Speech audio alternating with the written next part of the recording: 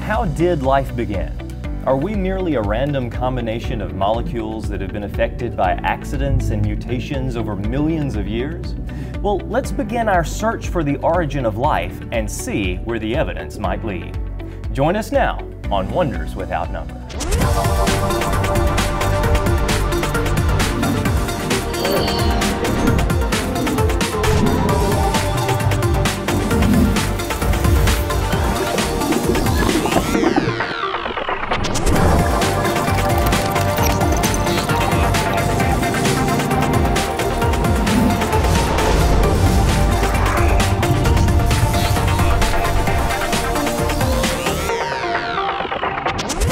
What we're going to be looking at, figuring out how you can recognize design if it falls on you. Okay. Right, so there's what we're going to be doing. So you'll see our first line, IQ test, this line is in what code?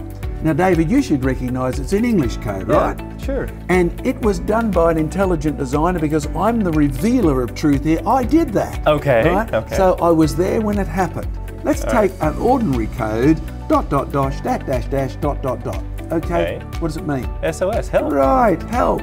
It's Morse code. Yes. Right, so when we look at that, now we're going to ask some more serious questions like why does ... equal S? You could put ... at the end of a sentence and it doesn't mean right? It just means ponder. Okay. So the ... only has the meaning of what's in your head. It doesn't mean anything by itself. There's the point. Somebody existed before the code, somebody who was not a part of the code, and somebody who is smarter than the code. All right, now what you're saying, the audience can use this to talk to their teachers, to their professors, and say, would you agree? This was created code. It was created by some intelligence. But then, if that's created, yes, what about the code of life? Right.